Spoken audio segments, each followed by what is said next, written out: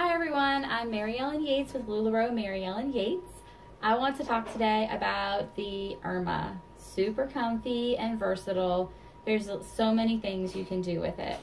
So I want to show you a whole bunch of different ways to wear it and style it, and show you that you don't have to stick with your one size that fits you. Multiple sizes can fit many different body types. Obviously all of these options won't be the right choice for every single body type, but I just want to give you some ideas so that you can have permission to play with your Irma. So I'm about 5'2", I'm about 140 pounds. I'm top heavy, like I have a larger chest, and so that's where I'm coming from when I'm talking about sizes. So I'm wearing right now an extra small. You can see that the sleeves are fitted. You can see that it's a higher up rounded neckline, and that it's a low to high hemline where it's short in the front and longer in the back. So this is the extra small for me. I'm wearing it as a tunic, which is a common way that a lot of people will wear the Irma, and they'll put it with leggings. Let me show you something else. Okay, so I was wearing an extra small, and then an extra small is going to be a little more flowy. Personally, the extra small is my favorite fit in the Irma, but then this is a small, and I have a lot of smalls. And what I tend to do with the flowiness, since it's a little more flowy than I care for, and everyone's preference is going to be different, because my sister wears like an extra small in an Irma. That would probably be her size, and she wears a medium sometimes because she loves how flowy it is. But for me, I like to wear a belt when it's getting to about a small if I'm wearing it with leggings. Let me show you some other things that I do with the small. Now here I have the Irma tucked into a skirt. Now all the tops you can tuck in to skirts, and you can tuck it into all the skirts. But I like it tucked in, and this is a Cassie skirt I'm wearing with it, and I have a thin belt. You can do a thin or a thick belt at where the skirt and the top meet. I like how that looks. But you can also do it without a belt if you don't have a belt, and it still looks cute as well. And let me show you, like this is with a Lucy, and I have it tied here, so you can have it tied. It creates ruching going to your belly, which actually hides your belly. And you can do that as well. And then you have the it tied up higher, so it gives you a longer line. The skirt gives you that longer line. Let me show you another thing I do.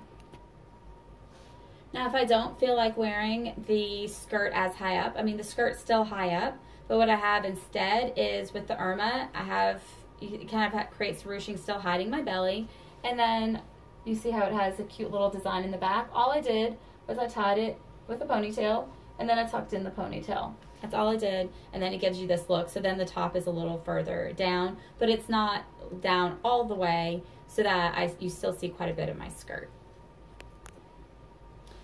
And you can also just belt the Irma, and you can do this in multiple sizes, and then wear it with a skirt like the Cassie skirt, and it gives you a cute figure as well. And if you don't like it as long in the back, you can just pull it up a little bit and have it a little more blousy over the belt, and then it's not quite as long down.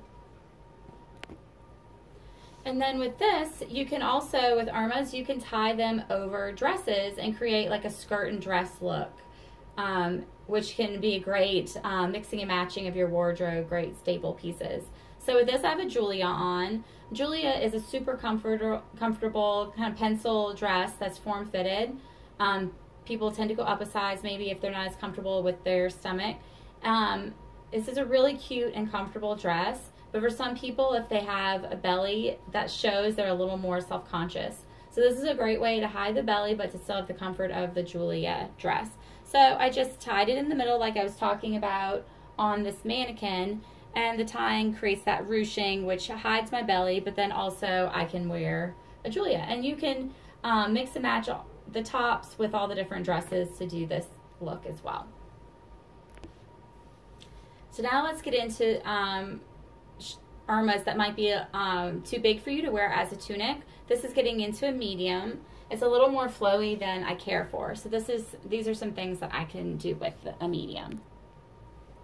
So I put my body through the neck hole of the Irma, and I have the sleeves hanging down. And what I can do is I can make it into a halter.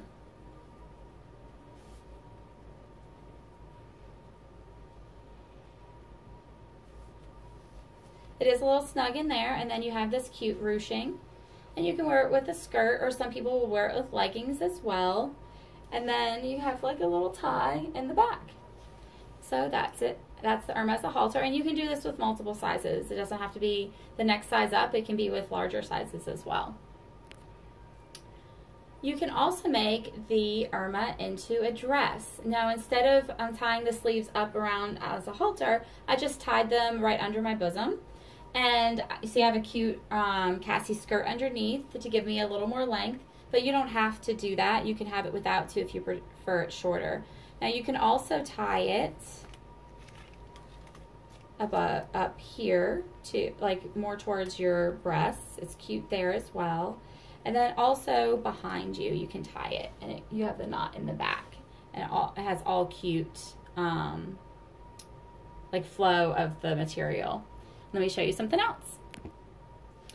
I can also bring the neck hole a little lower, so instead of above my chest, I can bring it a natural waistline, and I have a classic tee tucked in underneath it, and then I just tie it again like I was doing before,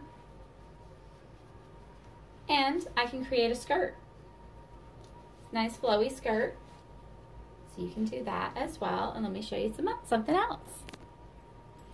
And yet again, another look. This is another way to make Irma a dress. So I have that medium Irma that I had on earlier, but I put it backwards so that the longer part would be in the front, so it would be longer. And then I have a large Irma on over it, and I've created a dress. Now you can have it like this, or if you want to create more of a waist, which I tend to like to do since I don't really have much of a waist.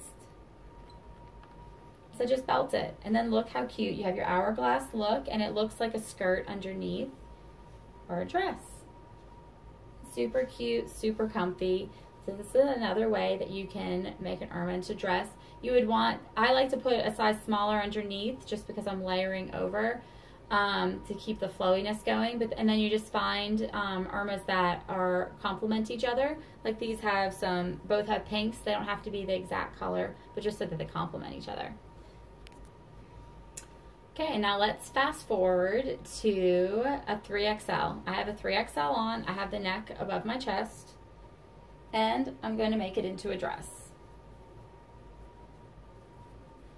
Just like I did with the medium earlier. I just want to show you that you can do multiple sizes to do different things. So you want to think about what you're doing. So if you see, I did it on my chest this time.